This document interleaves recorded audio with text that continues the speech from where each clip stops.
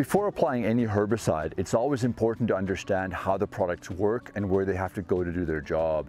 In the case of fall applied group 14 and 15 modes of action, they work in the soil and they do their job by controlling weeds prior to their emergence. They don't actually have foliar activity.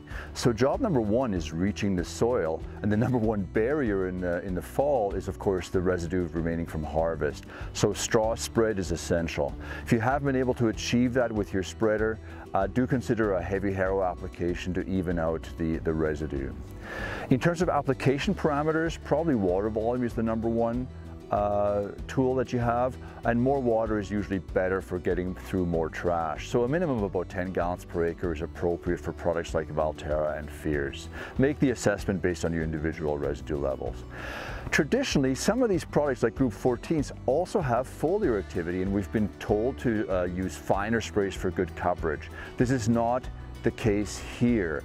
Fall applied products are distributed in the soil with moisture from spring melt or precipitation, and the actual droplet size in which they arrive at that soil is not that important. That's actually a good thing. We can apply a coarser spray, a low drift spray, open up some hours during the day that we can spray in even under windier conditions. One thing that does happen in the fall is that we may have additional weed growth after harvest prior to this late fall application that happens just prior to freeze up.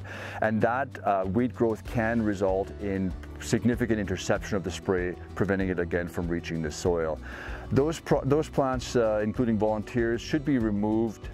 So that's it in summary. We want to make sure our trash management is good, maybe a heavy harrow is necessary. Use adequate water volumes, minimum 10 gallons per acre. You can use low drift sprays, quite coarse, and even spray under slightly windier conditions.